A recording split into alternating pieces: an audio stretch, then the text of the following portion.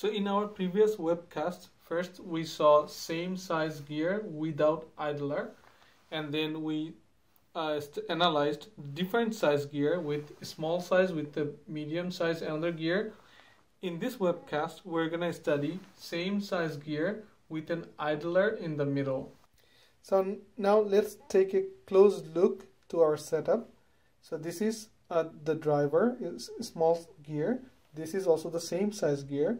So either one could be driver or follower because they're same size, and this is just an idle gear. We assume this one is a driver and this one is a follower. We could assume this one is a follower or this one could be driver.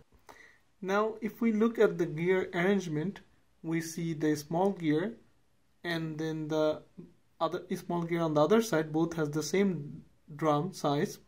So the wires are set or fit with the same size drum, and the idle gear is with the same match with the small gear on both sides. So they are connected for here and here. We know for any gear train to work, the teeth has to be same size, otherwise they will not match. So all the teeth of the big gear, small gear are the same size, but the diameter of the gears are different. And if we assume this is our driver and this is our follower, so the power will transmit from driver towards the follower. This is the one thing to notice is that if I give a counterclockwise rotation, the follower will also have a counterclockwise rotation, but the gear idler will have a clockwise rotation. So the driver gear has 60 teeth, the idler gear in the middle has 140 teeth, and the other end follower gear is same, it has the same 60 teeth. So this is the summary of our setup. The driver has 60 teeth, the idler has 140 teeth, and the follower has same 60 teeth, but the idler will have different direction.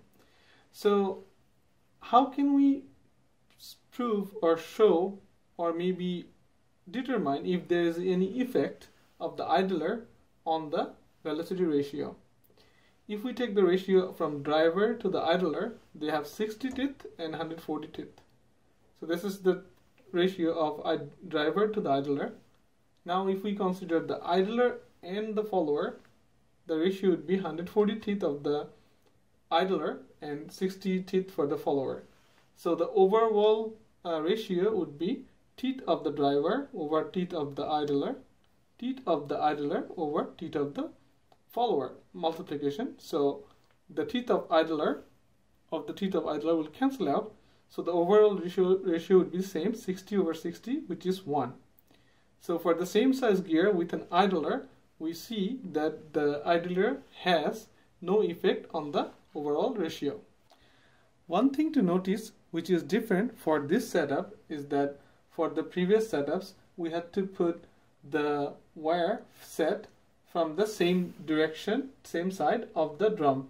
But the idler gave us the opportunity to put the wires different side of the opposite side of the driver and follower.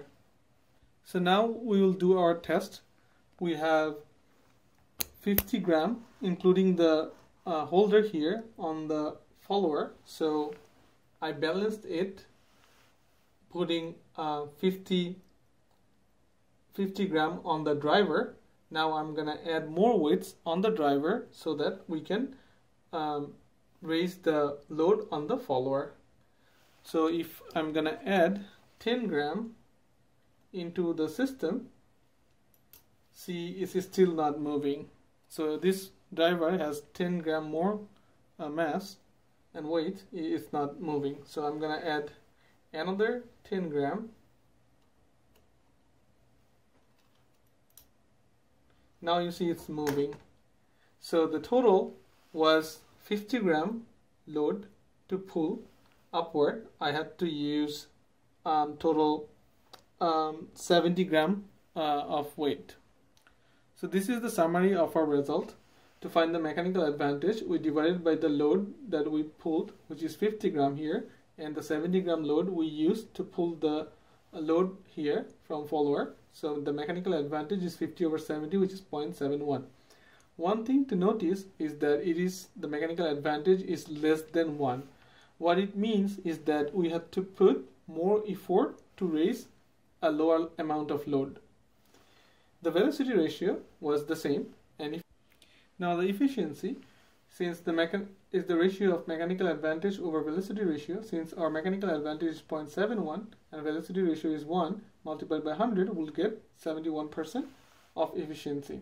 So what we can recommend from this study, we saw that using an idler, we were able to change the direction. So now clockwise rotation of driver is giving clockwise rotation on the follower if we need that. So we can use an idler in the middle. The mechanical advantage is 0.71, meaning to raise a load I had to give more effort, so it was not good for mechanical advantage. And the velocity ratio was same. And if we compare from the same size Spur gear without the idler, the efficiency was 86%. Now we have the efficiency 71%. So we also lost some efficiency because of this more friction. Since we are using more bodies, we have more friction, so the efficiency also reduced.